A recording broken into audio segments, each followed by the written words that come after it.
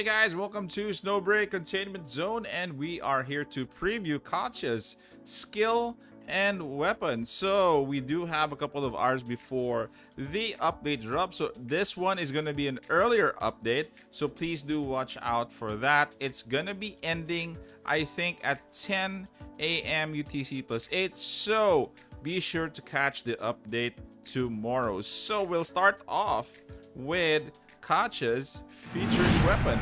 So it's called Aurora Sands. I bet this is not going to be an extensive, really, different type of weapon. It's a assault rifle. Element is going to be frost, similar to her previous element, actually. Weapon skills. Oh, by the way, before I forget, I'm gonna be thanking Snowbreak GG, courtesy of Vikyash. Okay, Vikyash, thank you very much for the information that you are providing to us in the community while I break down your information. So, increase in frost damage, obviously, when the equipped operative casts their standard skill multiple times within a period of time, they gain Shooting Star. Okay, increase standard skill damage while the Shooting Star is active. Enemies hit have a stack of Firefly applied to them up to a maximum. Each stack increases the damage taken by the equipped operative. Standard skill. Repeated applications refresh the duration of the debuff. So, this is just going to be a basic debuff handed out by the gun. So as your enemies gain Shooting Star, okay, increasing standard skill damage. So as it increases, debuff increases as well, and damage taken is increased. So while the stacks continuously is being applied, it just resets the duration of the debuff. That's very, very simple for this gun. Simple, but I hope it's going to be very effective. I really hope the debuff is significant or really, really good enough to make her case as one of the operatives that we're going to be using. Okay, next up is going to be Katya herself, Dawning character preview. Again, thank you, Vikyash, for this document. And this is how she looks currently in her new form. From a ballistic damage to, she's going to be a skill DPS role. Same element. It's going to be frost, assault rifle, of course. Here are the translations of the Shiny's infographic there. Standard ability, crystalline feathers. Katya dashes in the target direction and spawns a crystalline feather, dealing frost damage to nearby enemies. If an enemy's hit crystalline feathers is consumed, this ability can then be recast to activate Soaring Wings effect. The recast does not consume ability charges and spawns extra crystalline feathers.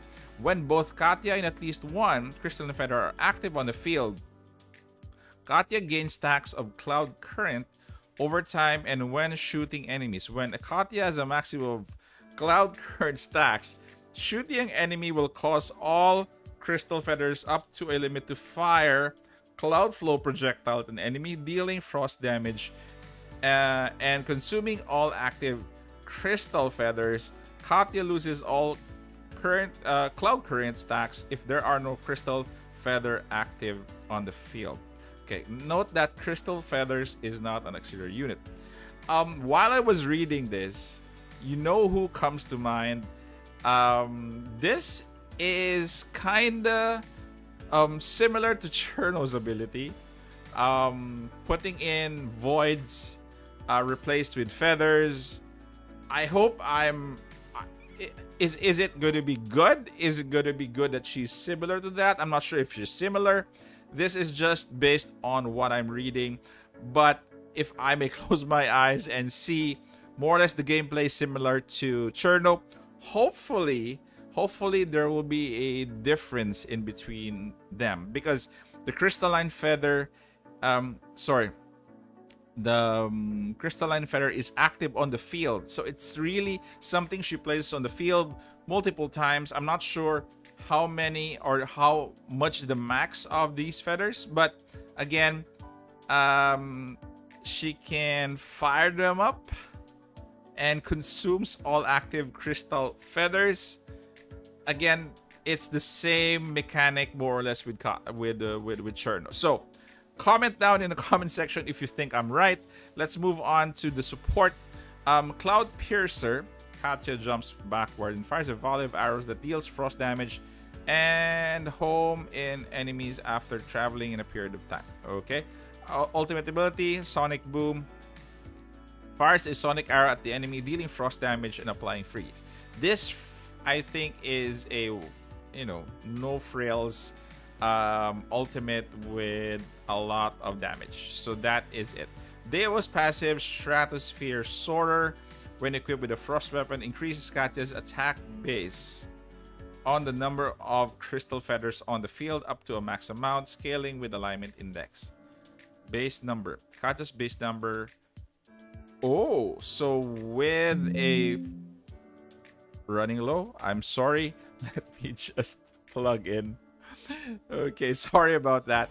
But again, guys, going back, so when equipped with a frost weapon, increase Katya's base on the number of crystalline feathers. So as she increases alignment index, the number of crystalline feathers on the field increases. So this would play big because if her weapon is going to give her a lot of alignment index, this is going to be nice. I don't think the attack stat would play a big part in this, but alignment index should be maximized for her in her build. Okay, so with that said, that is her preview. What do you think of Katya, guys? Give me your thoughts. Share it to me in the comment section below. What do you think of her kit? Is she similar to Cherno? We'll have to wait and see tomorrow, and I'll have to play her in order to recommend to you guys. I'm sure most of you are going to get her because of how she looks, and it's Katya, guys. Who is not going to get Katya anyway? So all of us will be getting her. It's just an argument whether you can, you can frequently use her, because right now we have a bunch of operatives already that have similar playstyles. Some of them are unique.